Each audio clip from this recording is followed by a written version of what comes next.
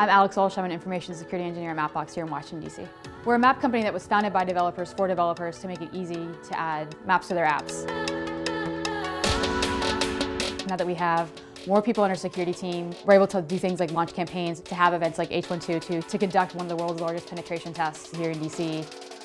One of the things that we really like about HackerOne is that we're getting continuous security testing on our platform. So it's a way to have continuous eyes, continuous testing, and finding new vulnerabilities all the time.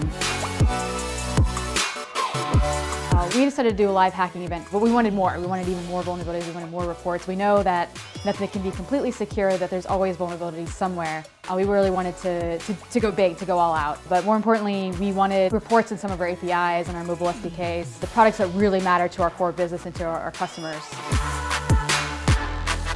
Why would you not take advantage of this amazing opportunity to invite 30 of the world's top hackers to hack on the scopes and the products that matter the most to your core business?